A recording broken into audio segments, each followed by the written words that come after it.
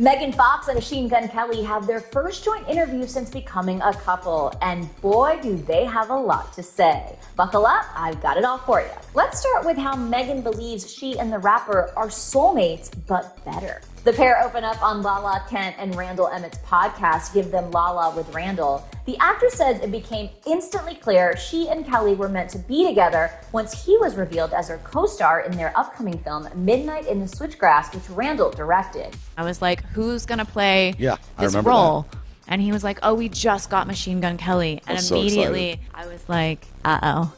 Because I knew, I could feel that some wild was going to happen to me from that meeting, but I wasn't yet sure what. I just felt it like deep in my Oh my God, I had no idea that something was going to come from that. So then we met on set. Our trailers were next to each other, so I just waited outside on my trailer steps every day I worked just to I catch had no one idea. glimpse of eye contact, because she would have to get out of her car and go to her, walk from her car to her trailer, and there was like 5 steps in between the car and the door, and I would just sit there and hope. Megan ended up inviting the rapper to her trailer to have lunch and do an impromptu astrology reading. You know, casual. Don't we all do that? I knew right away that he was what I call a twin flame. So instead of a soulmate, a twin flame is actually where a soul has ascended to a high enough level that it can be split into 2 different bodies at the same time.